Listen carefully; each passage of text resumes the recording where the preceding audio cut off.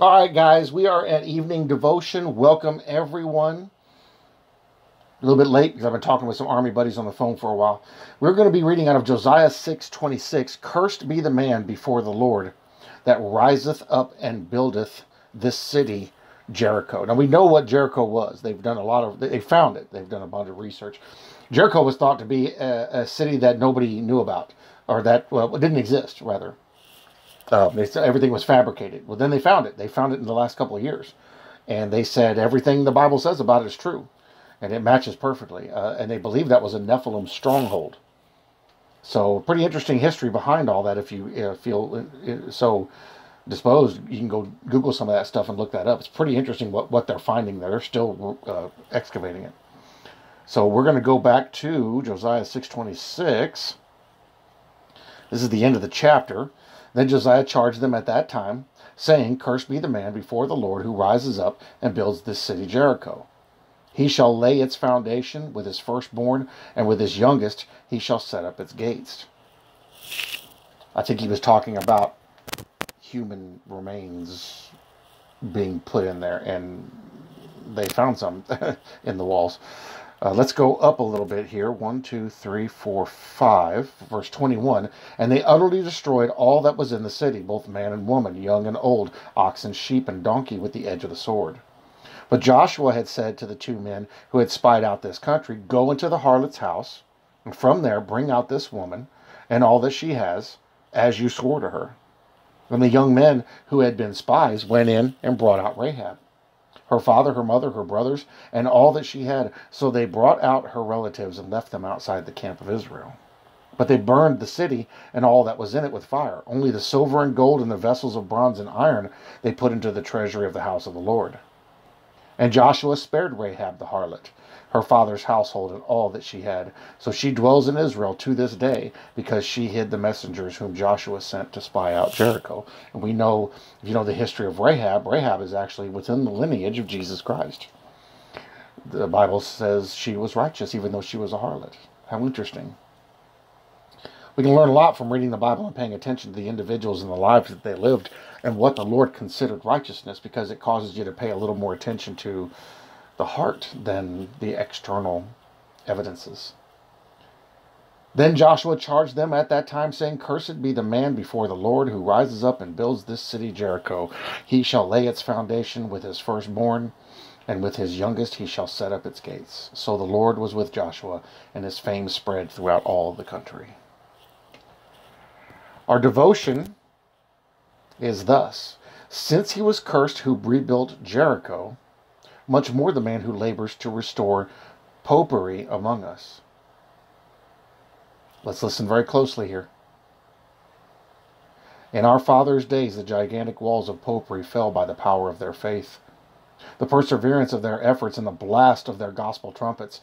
And now there are some who would rebuild that accursed system upon its old foundation. O Lord, be pleased to thwart their unrighteous endeavors, and pull down every stone which they build. It should be a serious business with us to be thoroughly purged of every error which may have a tendency to foster the spirit of popery. And when we have made a clean sweep at home, we should seek in every way to oppose its all too rapid spread abroad in the church and in the world. This last can be done in secret by fervent prayer, and in public by decided testimony. We must warn with judicious boldness those who are inclined towards the errors of Rome. We must instruct the young in gospel truth and tell them of the black doings of popery in the olden times. We must aid in spreading the light more thoroughly through the land, for priests, like owls, hate daylight. Are we doing all we can for Jesus and the gospel? If not, our negligence plays into the hands of the priestcraft. What are we doing to spread the Bible, which is the Pope's bane and poison? Are we casting abroad good, sound gospel writings? Luther once said, The devil hates goose quills, and doubtless he has good reason, for ready writers, by the Holy Spirit's blessings, have done this kingdom much damage. If the thousands who will read this short word this night will do all they can to hinder the rebuilding of this accursed Jericho, the Lord's glory shall speed among the sons of men. Reader, what can you do? What will you do?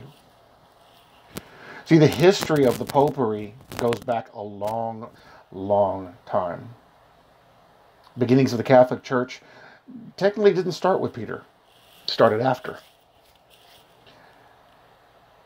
It was Satan's attempt to infiltrate the church and control it. The state came in and put the church under Constantine, put the church under state protection and quote-unquote state control. That gave Satan the ability to do whatever he wanted with the church, to dictate how the church was to preach, what the church was to preach, or what not to preach.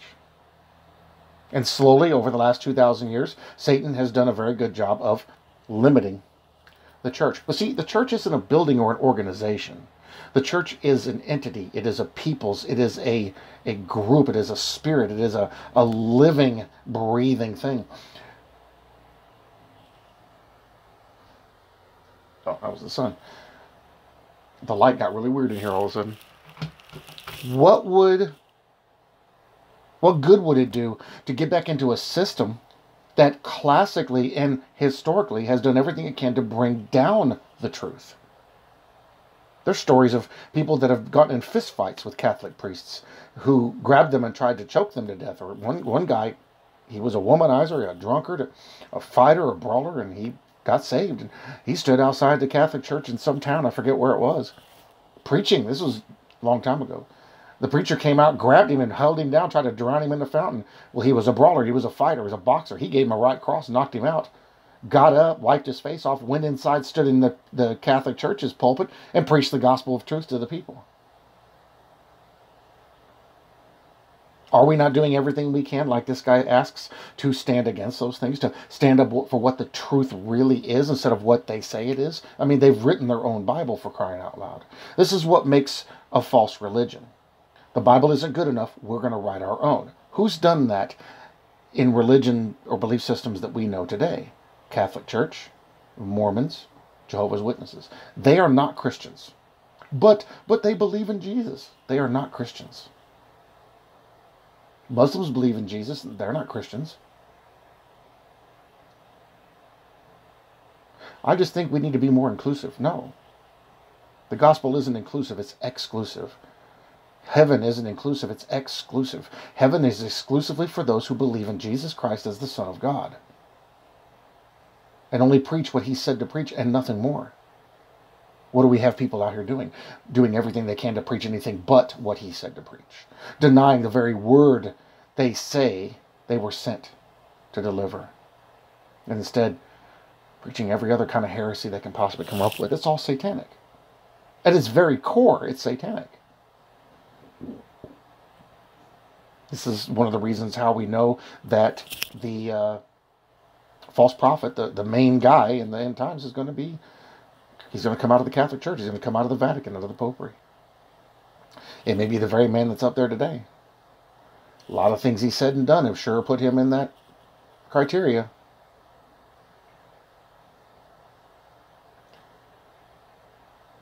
The way we fight this is to stand up in truth. And when they come with their false doctrine, we say, no, this is what it says. And you will not change my mind. The Bible says this, and that's what it means. There's no hidden, special, divine understanding that needs to take place here. It is very plain.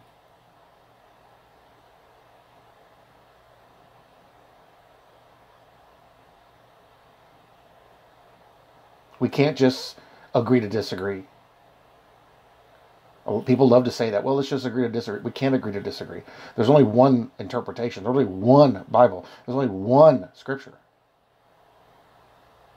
If I agree to disagree with you when you're completely wrong and in heresy, preaching heretical things, now I've put myself in agreement with you, and the Bible says that I have a condemnation because of that.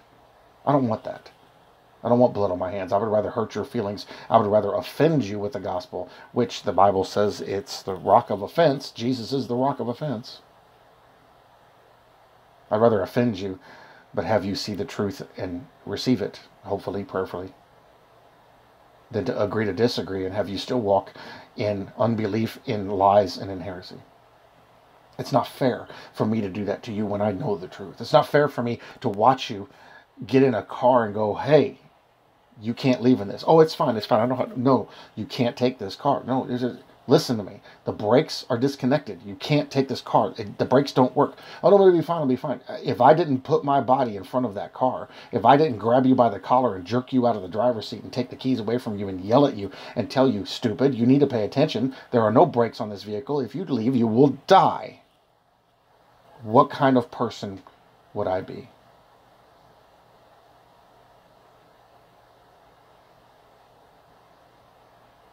Because that's not truth. Ladies and gentlemen, whether we do it in a ministry like this, we do it in a ministry in a church, if we do it in our home ministries, in our personal lives, let us always stand up for the truth all the time. Christ is worth it. He's worth it. And the people deserve the truth. I love you all. I bless you all in Jesus' name. And I will see you in the next video.